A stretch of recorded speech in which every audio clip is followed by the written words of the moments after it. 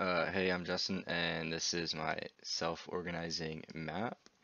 Um, it basically is a dimensionality reducing visualization. So given like a 3D vector input space, you can sort of compress that down to 2 dimensions and visualize sort of a clustering of class types um, on a map. So if I speed it up a little bit, we'll see that green things tend to cluster and red classes tend to cluster and blue tends to cluster as well. And then upon training, sort of arbitrary, but it's for around 10 epochs through a set of training data. Now it's important that the training data is labeled, otherwise there's nothing to learn. It's sort of like doing flashcards where at some point you should know the answer when you flip over the flashcard. Um, However, say we want to search for like a wilder, which is essentially a vector that isn't necessarily part of the training space.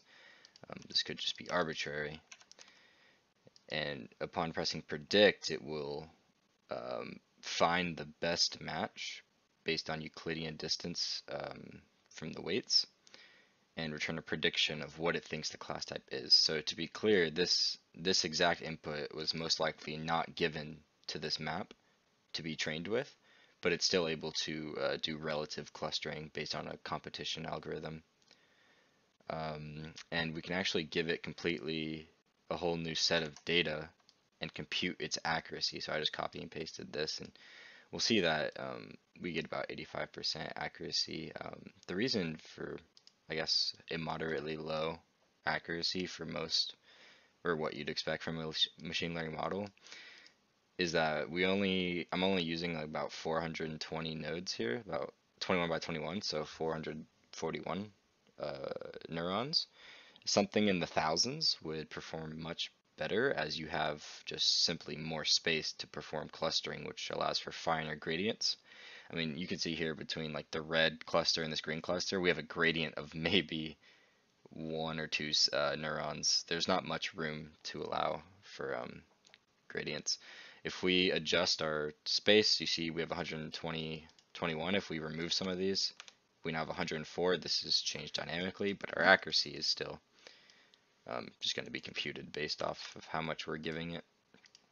Um, Also, the amount of training data, so not testing data, but training data that was given was quite low. So with more training data, this could be a bit more accurate as well. I guess we'll just try another prediction.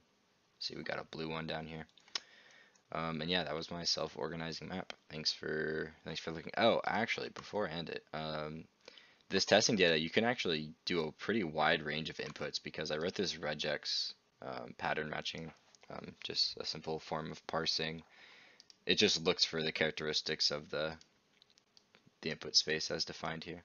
Okay, now thanks for watching.